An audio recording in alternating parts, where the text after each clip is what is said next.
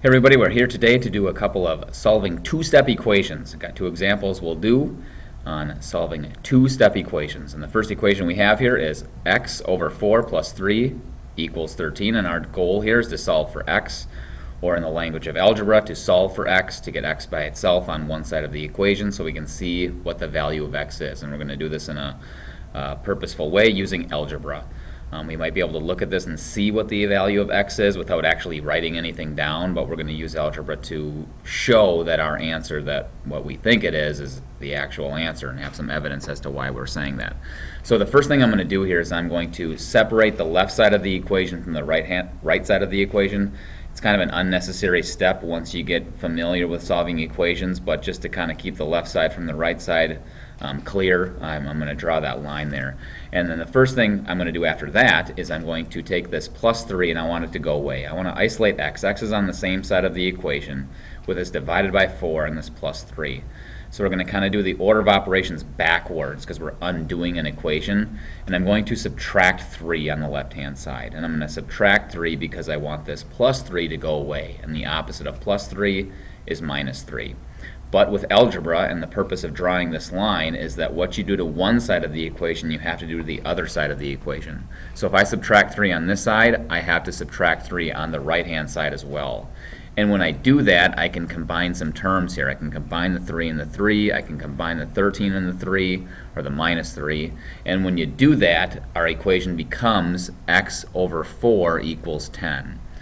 Notice the 3's are gone because we subtracted them, and the 13 becomes a 10 because we subtracted 3 from 13. So now we have x divided by 4, or x over 4 equals 10. I say divided by 4 because if we say divided by 4 and we want to do the opposite of divided by 4, we are going to multiply by 4. So I'm going to multiply by 4 on this side. The little asterisk means to multiply. But once again, what I do to one side, I do to the other side. And I'm going to multiply by 4 on the right-hand side as well. The left-hand side, these 4's cancel out. Divided by 4 and times 4 are opposite operations, so we're left with just the x on the left-hand side. So we have x on the left-hand side, and then we have 40 on the right-hand side because 10 times 4 equals 40. So the value of x in this equation is 40, because 40 divided by 4 is 10. 10 plus 3 is 13. So the value of x in this equation will be 40, and we're done. Another one, using the distributive property now, because inside the parentheses we have 3x minus 1. We can't do 3x minus 1 because they're not like terms. So I'm going to multiply this expression by negative 2 by using the distributive property. And when we do that, we get negative 6x because negative 2 times 3x is negative 6x.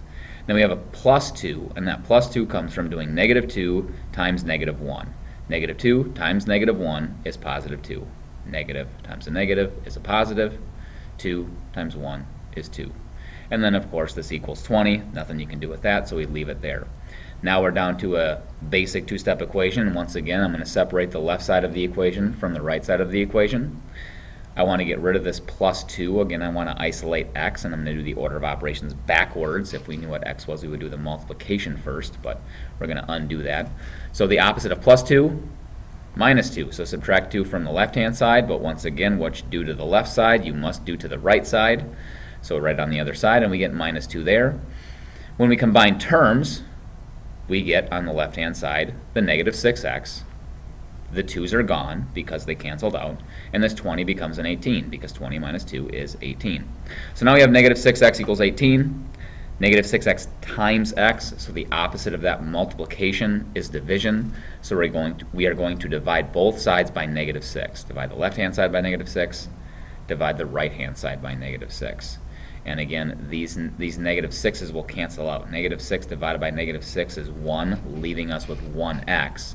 And on the right-hand side, we have negative 3 because 18 divided by negative 6 is negative 3.